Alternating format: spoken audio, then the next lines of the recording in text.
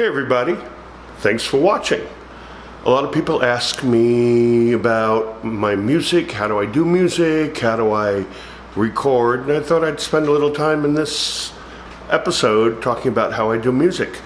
The first thing I want to say is not a lot of people know that I cannot read or write music at all. I don't know a E-flat 7 from a D sus major minor blah blah blah. I could put my finger on a white key and skip a key and go to the next key and go to the next key, and that I know is called a triad.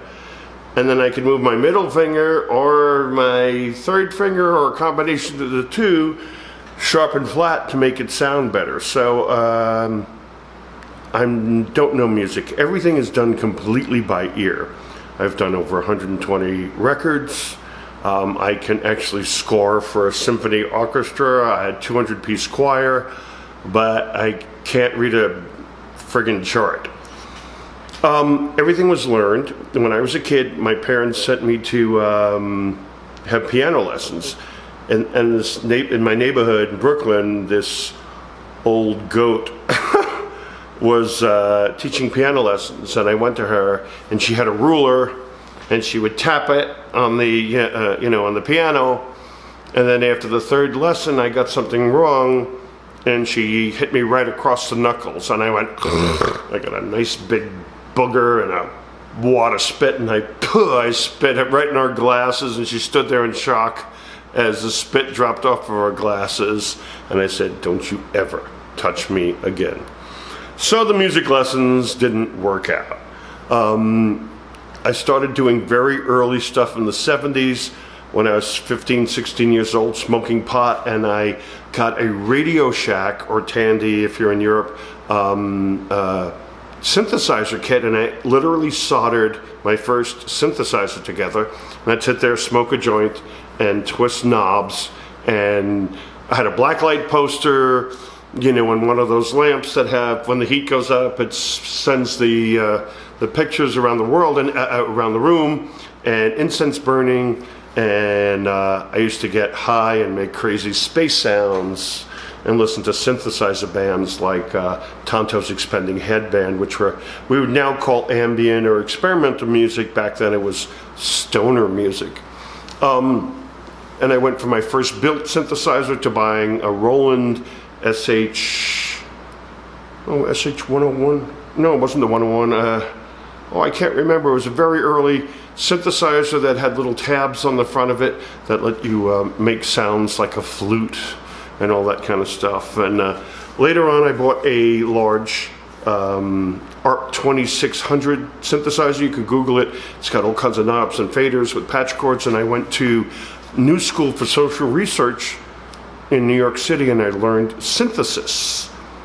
And that's basically taking a course in physics. We had to learn about sine waves and square waves, and what kind of a wave makes a string, what kind of a wave makes a reed sound. So we learned synthesis from a physics ground up thing, instead of today. A lot of kids are really lucky. They press a button, it sounds like a bass, but then they could turn a few knobs and it modifies it. We had to build all that stuff from scratch. This is before computers. This is before sequencers, anything digital, and any of that kind of stuff. We learned with control voltages, and if you ever see old synthesizers with patch cords, we were like mad scientists in the lab. And my first record was done before computers, sequencers, and samplers and all that kind of stuff. So by the time I did my record, I was one of the first persons to buy a programmable drum machine. All the drum machines were that little beep, beep, boop, beep, boop, beep, kind of like in the beginning of Blondie's Heart of Glass, if you know that song. Those are push buttons, and it said bossa nova, rock, swing, jazz, and they were programmed little beep, bop, beep, bop kind of things. Roland came out with something called the TR-808. In fact, there's two movies. I'm in one of them called 808. There's another one or two movies out about that drum machine. That was the start of a lot of electronic electronic, techno, whatever you call it, dance music, because instead of using one of those little pre-programmed beep bop, you were actually able on a grid to program where the kick drum falls, where the snare drum falls. They had 16 buttons, and you'd press the buttons, and it would step through each one of those steps, making a kick, a snare, a hi-hat, and you were able to do your own beats. And a lot of the stuff that I did, Hip Hop Bebop, Boogie Down Bronx, Planet Rock, all those things were done based out of this 808 drum machine. The back of the drum machine had a little pulse coming out of it, and a little electronic signal, and I could program a cowbell or a rim shot. If I wanted my bass line to go bum bum ba bum ba bum bum ba bum, I would program clock clock clock clock clock clock clock clock, and when I hit play on the drum machine, it would send that little pulse out. 6 simple synthesizers, if you know the song, all the little pulses. It would send that pulse out to a synthesizer, and the drums and the bass line were synchronized together. Now, how do you get all the other tracks to line up in sync like clockwork? Well, now we have computers that do that, and they synchronize 128, 256 separate individual tracks if you want. Back then, you could only get the drum machine and maybe a bass line or a sequencer line to play together, and it was quite difficult. There was only one machine that could do it, which I actually have, which was called a Roland MC8 microcomposer, and you would sit there with a calculator, and you'd have to type stuff in hexadecimal. You'd have to have so many notes per bar, beats and measures, and if you were off a note or a clock step and all these technical things, you would get a quarter of the way into the song, and all of a sudden your drums and your bass line and sequencer line were like two flashing lights, would eventually become out of sync, and it became nightmares to edit and all that. But I came up with an idea of I would print the bass line and the drums on a 24, well, I had an 8-track tape at home, so we can go from that, because a lot of my records were done that, I'll talk about in a second. And then when I do the bass line and the drums together, they were synchronized, and I'd roll the tape back, and I'd program a new sequencer sound, and I would start the tape rolling, and on the downbeat of 1, I would hit the drum machine, and like 2 blinking lights, it would go for 8, 10, 12, 15 bars, and then it would start to fall out of sync. I'd have to roll the tape back to maybe bar 9, hit play, and the bar 10, hit it again, and I would punch in, or we'd start recording for bar 10 to bar 18, and then it would start falling out of sync again. We'd have to roll it back to 18. We say we, I mean me, and pick it up from bar 18 and go 19 to 35, and many songs had 200-300 bars over 8 different tracks. So it was like needlepoint. It was like doing microscopic surgery. And I know a lot of kids are like, oh man, you came from analog pre-computer days, you were so lucky. Well, let me tell you, it was a nightmare. Synthesizers weren't digital then. A lot of them still had analog circuit. So if you set up a bass line and you didn't record it right away, you left it alone and you shut down your studio and you came back the next day and no knobs were touched, it would sound completely different, because the circuits were analog and they would expand from heat. The heat of the instrument would actually physically expand the boards and change the sound. The filters didn't sound the same, and the oscillators didn't sound the same. So it was, when you had a sound, it was a rush to do it. And then later came out digital synthesizers. If you liked the sound, you would hit a save button like you do on your computer, save or save as, and then you had libraries suddenly of sound. I was one of the first people to have a sampler, and a sampler takes, well, back then it was only a half a second recording at what would now be telephone frequency range, and you could take that recording and play it up and down the keyboard. So a lot of stuff we did was we would take vocals, if you know the song Freeze, A-E-I-O-U, or they would take a voice, voice, voice, you could take a voice, you could take a trumpet, you could take a sound, and making a sample of it, stretch it out over a keyboard and play it musically. I think that was monophonic. It may have, the Emulator 1. I was the first person in New York to have it, so I was rented. I got to do a lot of sessions because I had a Prophet 5 synthesizer and an Emulator 1. Herbie Hancock borrowed it, rented it for, he did in fact, there's probably a video on YouTube. He did a demonstration on like Good Morning America or one of those shows and showed off sampling, and when I got it back, it was busted and I couldn't afford to have it fixed. And you know, the rental company said it's Herbie Hancock's fault. Herbie Hancock's people said it was the rental company's fault, so I somehow or another got the money up and got it fixed. It wasn't anybody's fault, it just, whatever. My first album was done with a Roland 808 drum machine, a Prophet 1, which is a monophonic synthesizer for the bass line, a Prophet 5, which was a keyboard where you could play up to 5 notes. Everything up until then has mostly been monophonic. So this was one of the first early synthesizers where you could actually play chords. They didn't have the circuitry and the computers to do it then. And that's pretty much a chunk. I had a Oberheim sequencer module. I know a lot of people, this is going through their heads, but the geeks out there know what I'm talking about. And that was basically my studio setup. I recorded in my loft on 38th Street. People like Klaus Nomi and stuff like that. And I did my first album when I lived on 14th and 9th, and later on at my parents' house in Brooklyn, the apartment upstairs from my dad's. It was a 2-family house. They moved out. I took over the house, the apartment, and the big bedroom was set up as this giant synthesizer studio. Today, synthesizers are plugins. They're things that you pull down a menu and a virtual copy of these old keyboards come up as a little window, and they sound identical. They physically model, the best way I could explain it, these keyboards today. But back in those days, I would have keyboards on top of keyboards. It was like a giant room. If you look at somebody like Jean-Michel Jarre, Kitaro, Vangelis, they have all these old stacks of keyboard, that kind of situation. And it was all put into an 8-channel mixer, Tascam, and it was recorded on an 8-track tape, which is different than the cartridges that you played in your car. There were only 8 tracks, so the voice was on one, the bass was on another, maybe a background vocal on the next one, a keyboard part, a guitar part. You had 2 tracks left for drums, you know, percussion, and that was it. And the great thing about that, and why these records, old stuff, sounds so great, I was forced to learn arrangements, because we didn't have, like today, 200 tracks if I wanted to.